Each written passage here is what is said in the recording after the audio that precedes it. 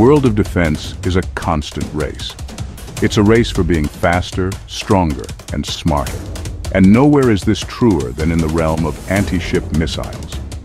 These missiles are the ultimate weapon in naval warfare, capable of crippling or even destroying the largest warships. For decades, speed has been the name of the game. Faster missiles are harder to stop and give the target less time to react. Early anti-ship missiles were subsonic, making them vulnerable to air defenses. Then came supersonic missiles, which could travel faster than the speed of sound, making them much more difficult to shoot down. Today, we are in the age of supersonic anti-ship missiles, the cutting edge of military technology. Two missiles stand out in this new era, the BrahMos and the YJ-12. These missiles are technological marvels, capable of incredible speed and devastating power. They are the products of cutting-edge engineering, locked in a deadly game of cat and mouse, where each seeks to outmaneuver and outgun the other. This is the story of their supersonic showdown. The BrahMos missile is a joint venture between India and Russia, a true testament to international cooperation. Named after two rivers, the Brahmaputra and the Moskva, it symbolizes the partnership between these two nations. The BrahMos is a ramjet-powered supersonic cruise missile that can be launched from ships, submarines, and aircraft. Known for its blistering speed, the BrahMos can reach speeds of up to Mach 3, making it one of the fastest cruise missiles in the world. It also boasts a range of up to 290 kilometers, giving it a significant reach. This missile can strike targets from a safe distance, making it a versatile weapon against ships, land-based targets, and even aircraft carriers. Its speed and power make the BrahMos a formidable threat. The YJ-12 is China's answer to the BrahMos, a supersonic anti-ship cruise missile shrouded in secrecy.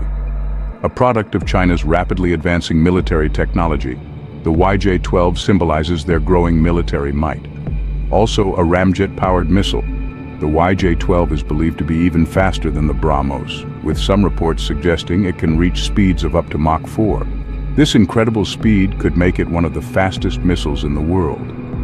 The YJ-12 also has an impressive range, estimated to be between 400 and 500 kilometers, giving it a significant advantage over the BrahMos. Designed to be stealthy, with a low radar cross-section, the YJ-12 is difficult for enemy radar to detect, making it a silent and deadly threat. Head-to-head, a battle of supersonic titans.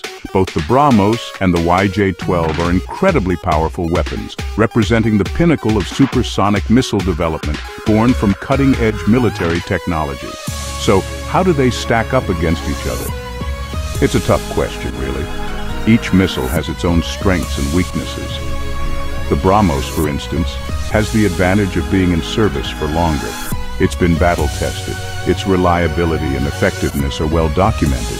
It's a proven performer. On the other hand, the YJ-12 is a newer missile, still shrouded in secrecy. We don't know as much about its capabilities. It is believed to be faster and have a longer range, which gives it a significant tactical advantage. However, the BrahMos is known for its versatility. It can be launched from a wider variety of platforms, making it more adaptable to different combat scenarios. It's indeed a flexible weapon. The development of the BrahMos and YJ-12 marks a new era, an era of supersonic warfare. These missiles are changing the face of naval combat, forcing nations to rethink their defenses and prompting a new arms race. The future of supersonic warfare is uncertain, but what is certain is that speed will continue to be a major factor. We can expect to see even faster and more sophisticated supersonic missiles, which will be harder to detect and intercept. The development of countermeasures will be crucial. Nations will need to develop new ways to defend against these threats, including advanced radar systems, electronic countermeasures, and new missile defense systems. The race for supremacy will continue. The BrahMos and YJ-12 are just the beginning. The future of supersonic warfare is here, and it's going to be a wild ride.